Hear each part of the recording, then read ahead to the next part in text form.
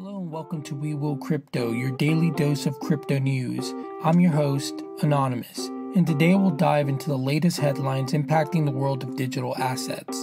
In today's episode, we'll cover Bitcoin's price reaction to US inflation numbers, the crypto community's hope for the Biden-Trump debate, the potential for Ethereum spot ETFs to attract billions, and Solana's innovative tools for social media integration. Remember, this podcast is for informative purposes only and is not financial advice. Let's get started. U.S. inflation numbers impact Bitcoin price trends. On June 26, Bitcoin experienced a 1.61% decline, reversing some gains from the previous day. The uncertainty surrounding the Federal Reserve's interest rate decision continues to weigh on Bitcoin and the broader crypto market.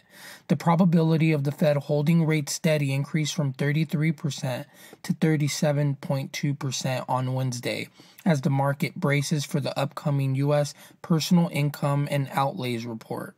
This report, due on June 28th, could shape expectations for a potential September rate cut. If inflation numbers exceed expectations, the likelihood of a Q3 rate cut diminishes, potentially impacting demand for riskier assets like Bitcoin. Despite the dip, the U.S. Bitcoin spot ETF market saw a second consecutive session of net inflows, hinting at a possible push towards 70,000. Our second story, crypto insiders hope for a debate mention. As President Joe Biden and former President Donald Trump prepare to debate on June 27th, the crypto community is eager to hear their stances on digital assets. This marks the first presidential election where cryptocurrencies have emerged as a significant policy issue.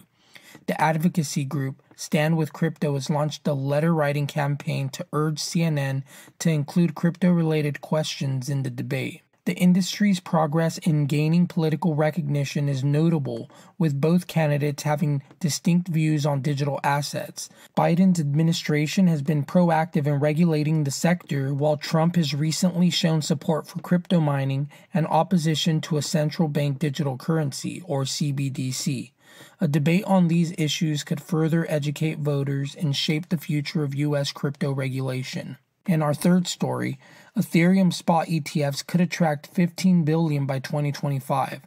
The anticipated launch of spot Ethereum ETFs in the U.S. could significantly boost the market. Bitwise CIO Matt Hougan predicts that these ETFs could attract $15 billion in net inflows by the end of 2025. This optimism is based on a comparison of Ethereum's market cap to Bitcoin's, the performance of international crypto ETP markets, and the expected approval of these products on major platforms. The approval of spot Ethereum ETFs by the SEC could begin as early as July 2nd, with firms like Van Eck already filing necessary documentation. The influx of capital into Ethereum ETFs could solidify Ethereum's position in the market, aligning its investment appeal closer to that of Bitcoin. And for our last story, Solana's new tools for social media integration.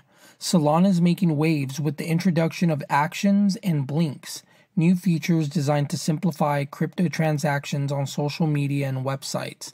These tools, developed in partnership with Dialect, allow users to execute on-chain transactions directly from their favorite platforms, enhancing the accessibility of blockchain technology. Solana has become a hub for meme coins, with projects like Iggy Azalea's Mother Token and Dog with Hat gaining significant attention.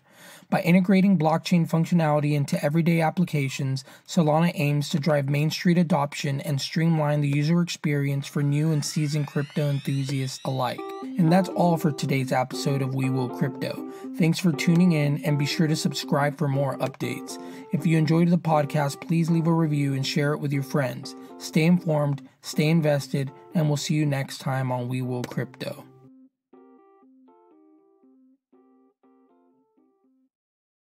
Hello and welcome.